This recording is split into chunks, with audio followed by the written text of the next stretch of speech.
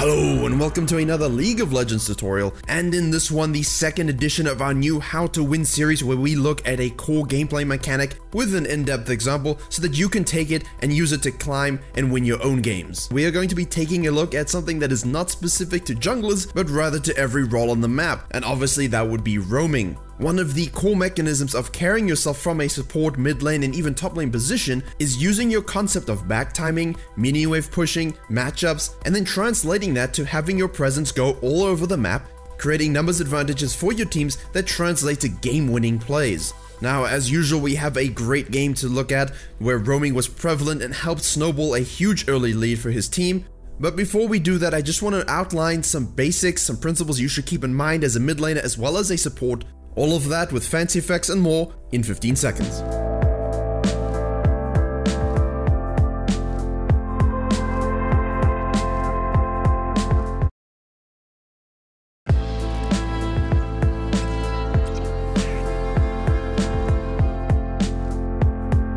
So before we head directly into our gameplay, I want to look at this game with Irelia, Alistar, and Kayn, where the outcome of the early game was dictated entirely by global map presence from every one of the team members. We look at this Irelia versus Ryze in this case. She's been pushed in against her wave, she's not having the best time early, she chunks Ryze in order to create a bit of space, goes back to base to get an item, and then as she teleports in, you see a 3-man wombo gank.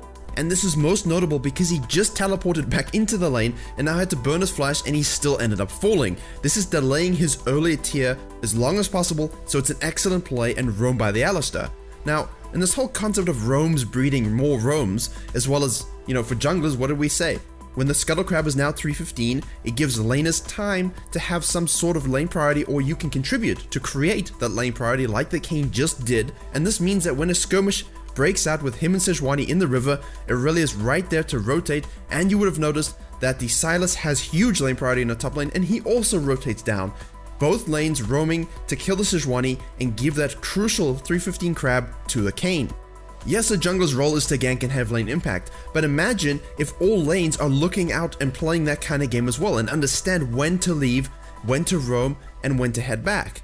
If we rewind and look at it from the support's perspective, and this is why it's important for all positions to understand lane states and item spikes, the Kai'Sa wants to go for the tier build. She wants to build that Mana Moon, which means when she has 700 gold, she wants to go back to base and get that as soon as possible. And because they pushed the wave in order for this to happen, it gives Alistar time to rotate up to the mid lane, knowing full well there will be no vision on that side. Sejuani started on the bot, she's going to be on the top side, she wants to get that top 315 crab. That means it gives the Alistar time to move on up through no vision and gank with the Kayn, getting off a valuable kill. Yes, this offsets his back timing with his ADC, but the enemy bot had to push out the wave in any case before they could return to base, so not too much will be lost, and the impact around the map from the Sylas, Kayn, and Irelia's perspective because of his roam was very powerful. And this brings to mind the very important concept, if you're a support especially, when do we roam? And a lot of the time this will be if there was a trade, if you died, if you had to go back to base because you were chunked, whatever event leads you to be distorted in back timings from your ADC, that's when you can use that time to go up and ward, or in this case like Pyke, who's great at roaming of course, collapse on a jungler who shows an enemy vision, have the rest of your team help you as well. If everyone collapses and everyone roams, it will lead to a more positive outcome of the game. And then yes, slow elo players are going to complain that no one ever rotates. Well, that's the point of the video. I'm trying to show you from an all roles perspective why it's important for everyone to pay attention to these things. And now again, from a mid laner perspective, specifically mid laners, if you are not one of those champions, if you're playing a champion that's very passive, that farms into tower, and you're in that low MMR range, stop doing that. Play something that can shove, roam, and impact the map. And it's important to consider what happens when the enemy team roams. Well, the Kayn gets caught out fighting the Sejuani, the Sylas is also there, the enemy jungler, top laner, and mid laner all progress to that top side of the map. Well, Irelia knows she's quite fed from her early roams, she's gotten a lead from the Alistar's presence as well, so how can she translate that to the map while the enemy team is busy on the top side? Now it's worth noting, if the enemy team wins that 3v2, that means they will have angle of attack on ganking the mid lane. So she could hang around and hit some tower platings, but she risks being caught out, and at the same time you can then go to the bottom side of the map knowing no one can interfere and take the lead that you have and go and grab a double kill with your bot lane. That's absolutely huge. Why is it huge? Well, look at your bot lane now. They get free attacks on the remaining tower plates, as well as the fact that denying a huge wave to the enemy. It's a great roam, it impacts everyone, it helps her bottom lane, and that's the whole point of this. So let's, with all that in mind, jump into our game. We are going to be looking at a high elo Talon main, and of course Talon is the quintessential roaming mid laner, and a lot of champions cannot do what he can do, but this is why he can be such an effective pick no matter what rank you might be. Things like Katarina, Zed, LeBlanc, maybe LeBlanc's skill ceilings may be a little bit high, but the reason they do so well in certain MMRs is because of their ability to simply roam and impact side lanes. They're not sitting in mid farming and doing nothing, they're helping the jungler invade. They're picking off enemies, they're making an impact globally, and Twisted Fate's another great example of this. He doesn't have the, assassin kind of fancy playstyle, but with teleport in his ultimate, you can do the same kind of playstyle, punishing fights, punishing over positioning, and getting your side lanes fed.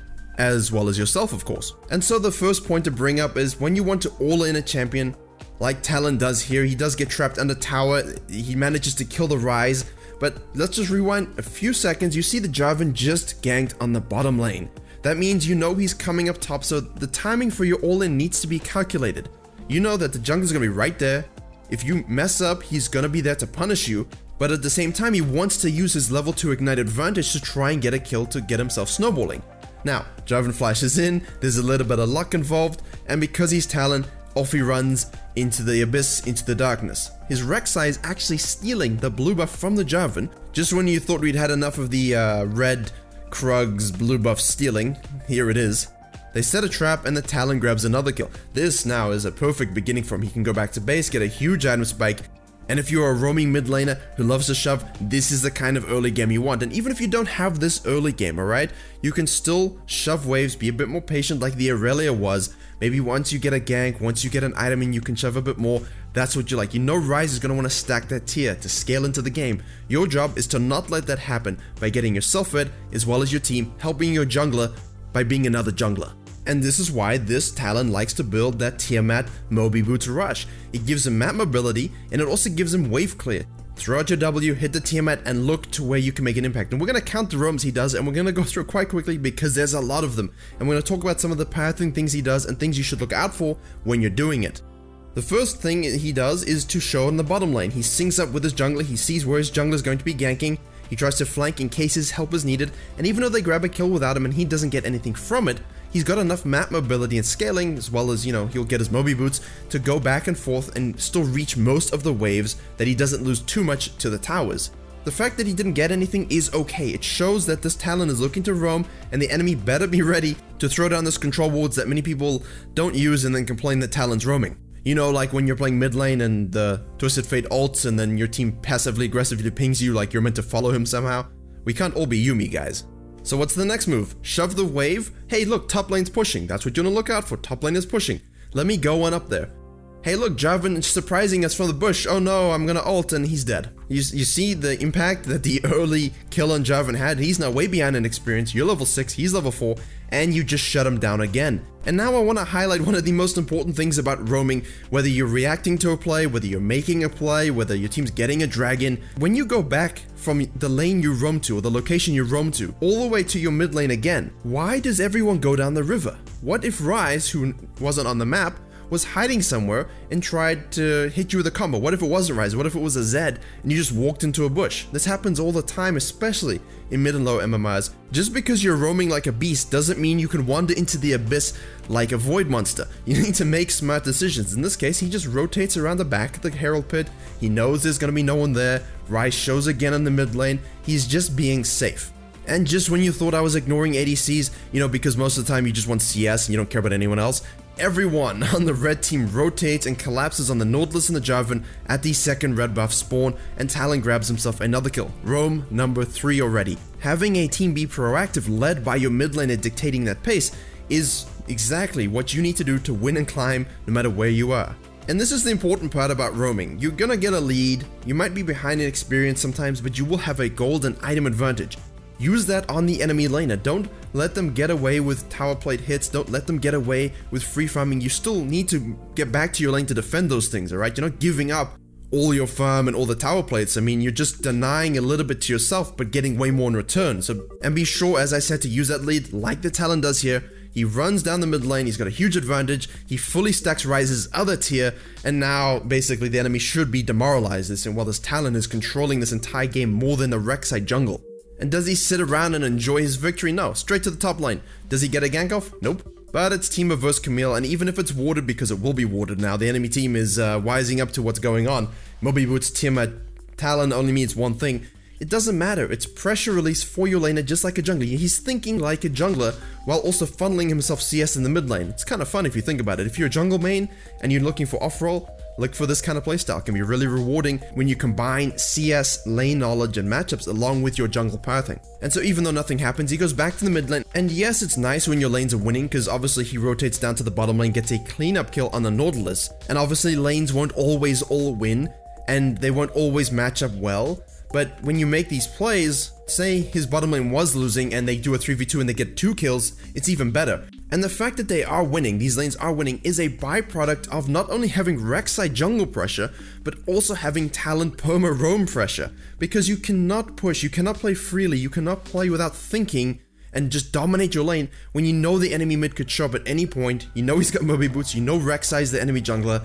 And so as a laner, there's nothing more frustrating to play bot or top when a mid and jungler are doing this kind of action. And just on that note, he goes bot lane, gets a kill, shoves, and goes to the top lane and gets another kill. And it's basically getting quite exhausting. It's so many roams at this stage, but the guy is so far ahead and he's just controlling the entire map. The Rek'Sai can play so freely. So if you're in the low and mid MMRs and you want to blame your jungler for not ganking, why don't you become the jungler? Go gank yourself. You don't necessarily need them. It's nice when you both do it, as you can see in this game, but if they're not doing it, you can still win games and carry games very easily with this kind of playstyle. And that goes for the same for supports. And one additional thing to note when you are roaming as a mid laner, if the side lanes are not in a position for you to do so, maybe they're hard pushing, they're winning on their own, it's very well warded, you can still go into the enemy jungler, and because you have a gold and level lead, you can 1v1 them. And yes, sometimes a little bit of luck is involved.